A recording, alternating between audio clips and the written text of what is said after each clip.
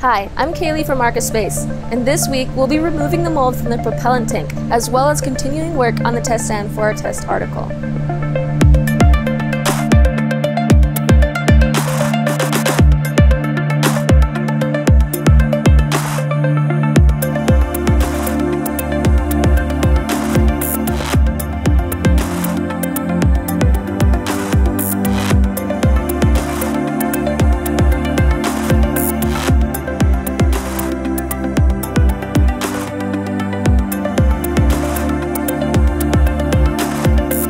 In 2014, ARCA relocated in US, and since then we always had the support of MVEDA that introduced us to various opportunities and people in the area that could help us have a smooth relocation.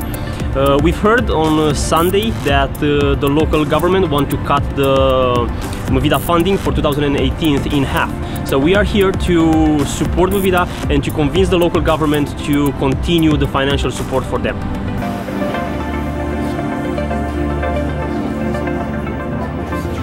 Madam Chairman, Commissioners, I'm here to support MVEDA and to tell you a success story. My name is Dumitru. I'm an entrepreneur from Europe, and I moved here in 2014. I already did my company here. And since then, we created 21 jobs, we hired local employees, and we spent almost $750,000 into the local economy. Right now, we are developing a rocket, an orbital launcher with, in partnership with Spaceport America, and we have a contract pending with the Department of Defense. When we came here, MVEDA introduced us with the city, with the state, with Spaceport America, with NASA, NMSU, suppliers, and landlords. And none of these, I'm pretty sure, would not have happened without the MVEDA support. When I first came here in the city, I met with the only person in town that I was familiar with, Pat Hines from NMSU, and she was telling me, hey, go there and talk with Davin from MVEDA, and he's going to guide you through all the process. And this was happening.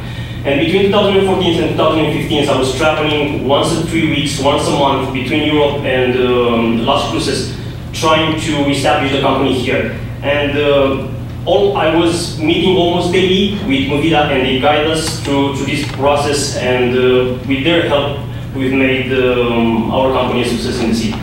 So I really think that cutting MVEDA's funding will be a bad decision for the community and will have a bad impact on the economic development. Okay. Thank you.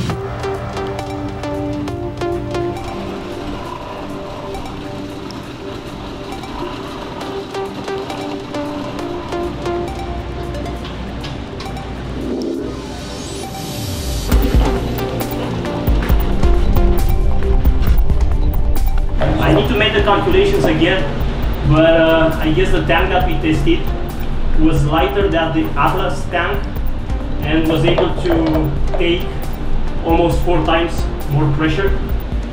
So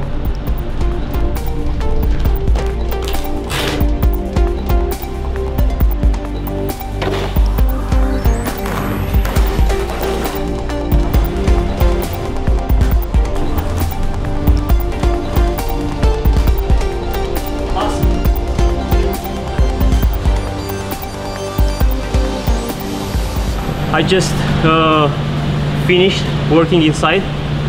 It was very bad. I stayed inside for 3 hours. I didn't want to let anyone work inside. I have previous experience with that. I was extracting the mold from the tank, and now the tank is good. We just need to remove the aluminum foil.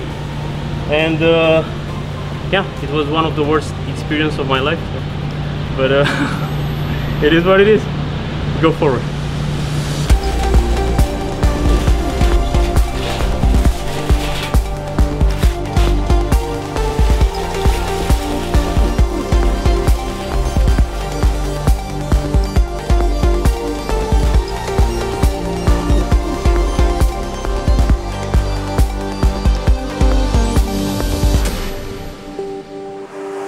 We are in a coffee break here, and we received good news that the county is not going to cut MVEDA's funding, and this is very good for us, for the economic development of the area.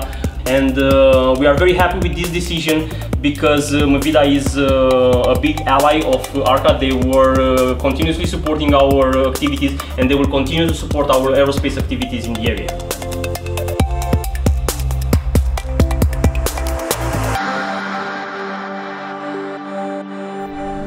And that's it for this week's episode. Join us again next week when we'll be mounting the test article onto the test stand. See you next time on Flight of the Aerospike.